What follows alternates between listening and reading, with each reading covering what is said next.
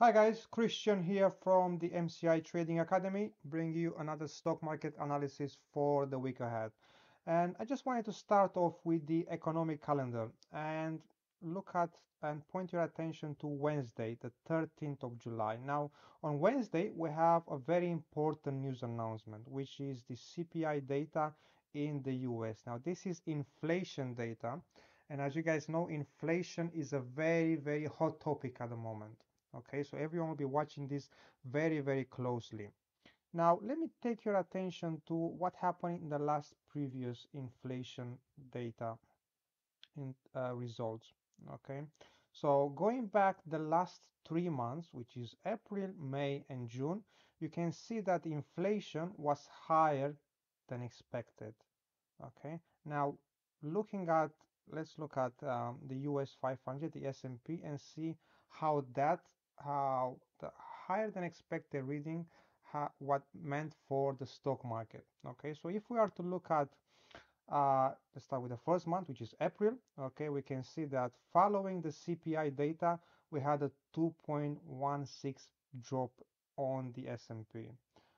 Next, in May, okay, following the CPI, the higher than expected CPI data, we have a 5.14% drop on the S&P.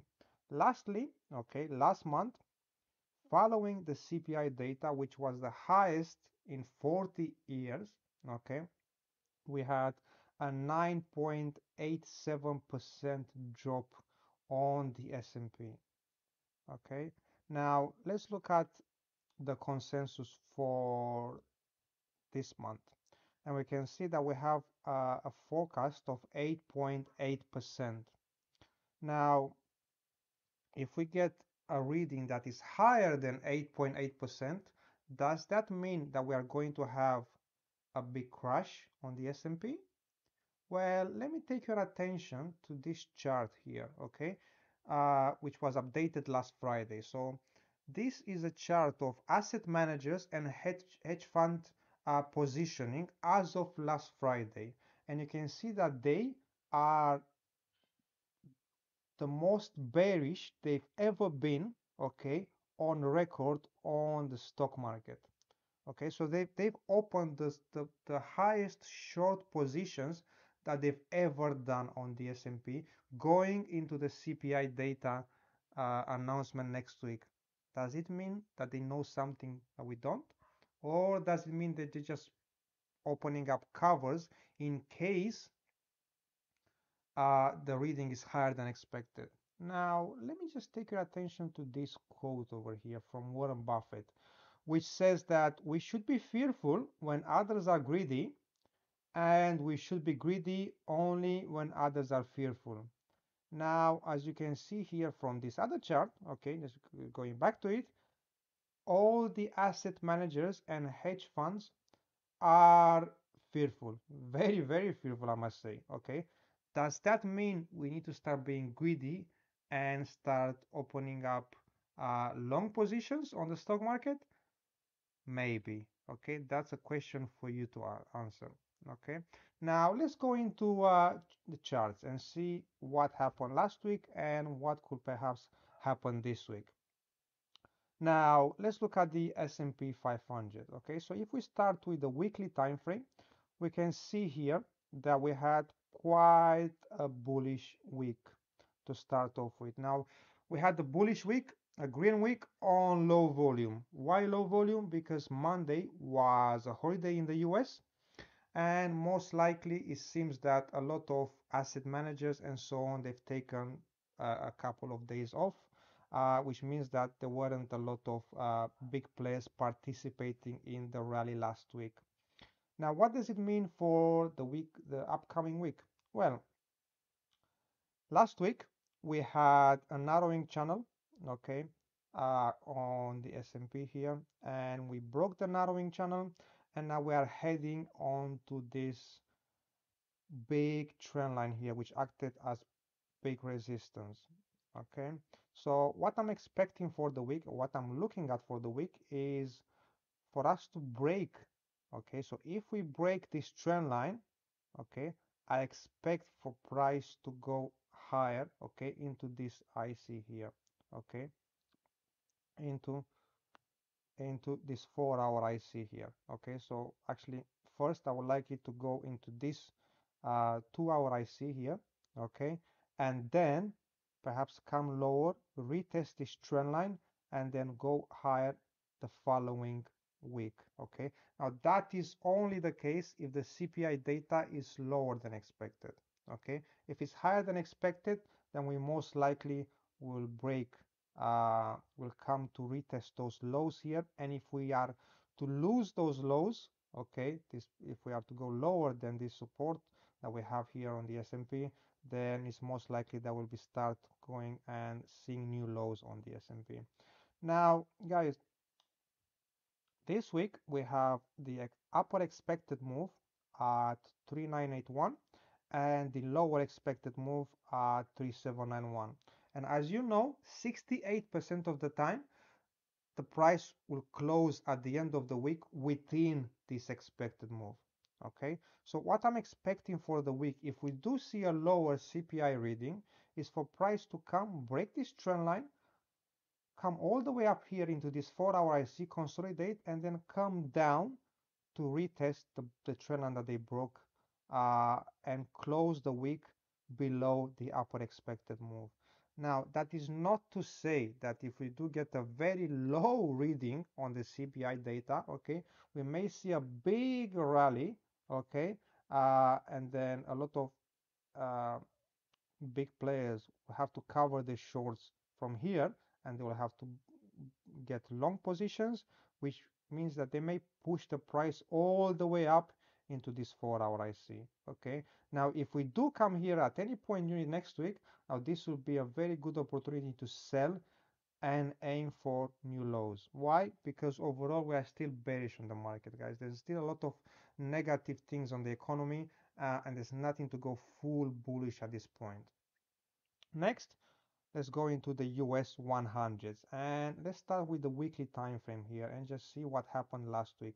Now last week we can see that price stacked perfectly, okay, the 200 weekly EMA, tagged it, and then started rallying off from there, okay, to finish the week very, very bullish.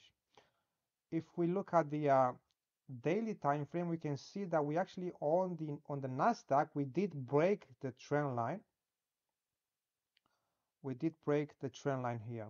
Okay, so this chart looks very, very bullish, and we are heading into some overhead resistance from the 50 EMA here. Now, what I'm expecting on this chart here, okay, is that we'll see some weakness to start the week. We can see that we are building divergences on the 4-hour time frame. So I wouldn't be surprised for price to come back lower, fill this IPA, and then perhaps consolidate within this IC here.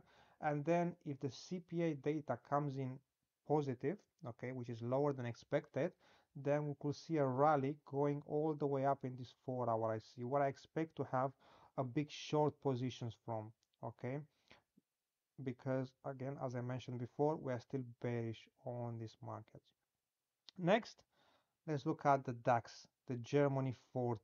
Okay, now on here, okay, as we mentioned last week, okay, we are spot on this chart, guys. So if you just going back, if you haven't watched last week analysis, make sure you go back and check that out, because we were spot on the DAX here.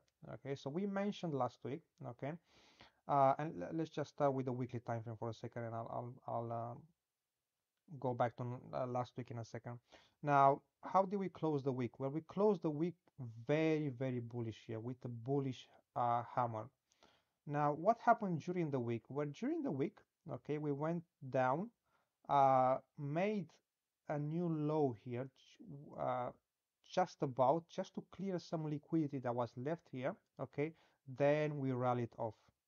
Now, last week we did mention that we may see lower lows, and I was expecting for us to come up to this 4-hour IC, where I was expecting to short from there.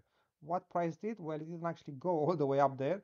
What it did, it made a new lower low just below here. Okay, just from here onwards, it made a new lower low. However, as it made the new lower low, it went all the way up and created a break of structure. Now, because we have a break of structure, we are now bullish short term on this chart, okay? And the weekly time frame with the bullish hammer helps us very, very much on that.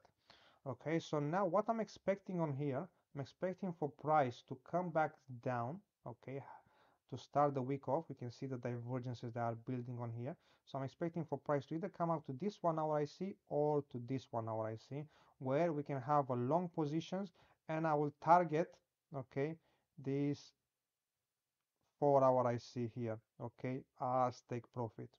Why that? We still have some IPA on here. Okay, so I was expecting for price to come here, consolidate, and then at that point we'll think about placing a short position, okay, and going for new lower lows. Next, let's start look at the US dollar for a second.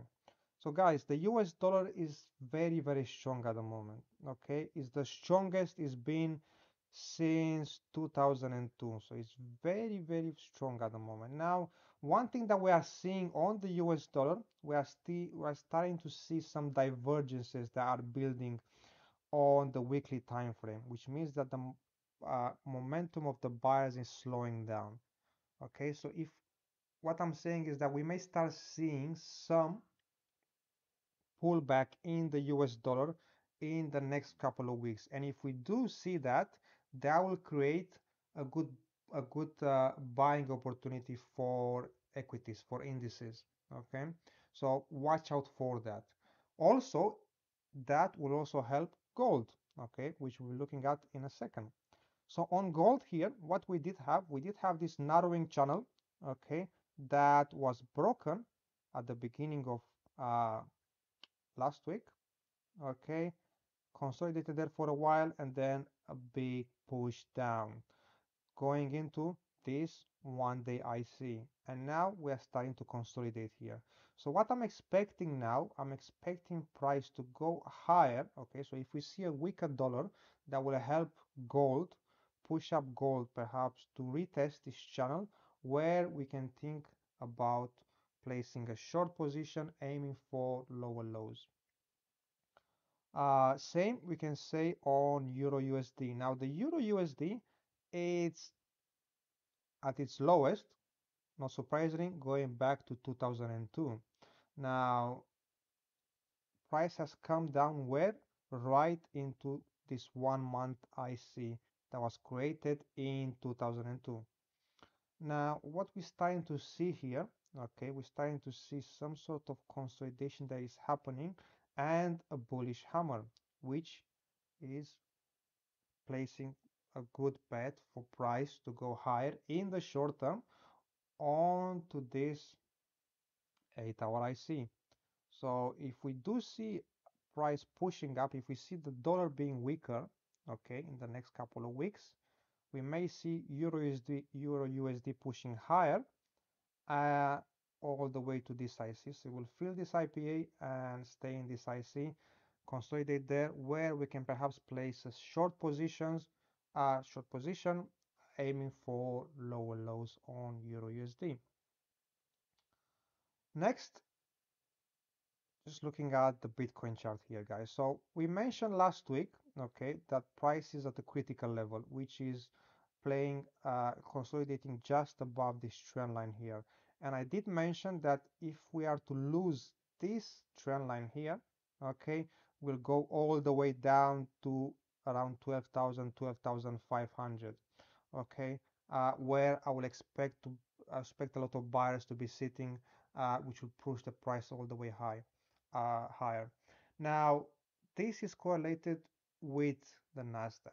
Okay, so if we do see a lower CPI reading, okay, on Wednesday, most likely, okay, we will see Bitcoin push higher. Okay. Now, if we do see a lower a higher CPI reading, so just go back. So if we see a lower CPI reading, the price of Bitcoin may go higher. If we see a higher CPI reading, okay, we may see this trend line being broken, okay, and I wouldn't be surprised for price to come all the way down here to 12,000, 12,500, literally just touch it and then there will be a lot of buyers that will push the price all the way up. Okay, so don't expect price to come here and consolidate because I don't think that will happen. Okay, if price does come here, there will be a lot of buyers waiting to buy at that lower price. Okay, so most likely will come, touch it, and then big bounce up if it does happen. That's it from me this week, guys. Thank you very much. Make sure you like, comment, and subscribe to our channel. We have a lot of new content coming in the next couple of weeks, so make sure you don't miss out on that. And make sure you follow us on Instagram, where you can also message us to inquire about our mentorship courses. Thank you very much, guys, and catch you up on the next one. Bye for now.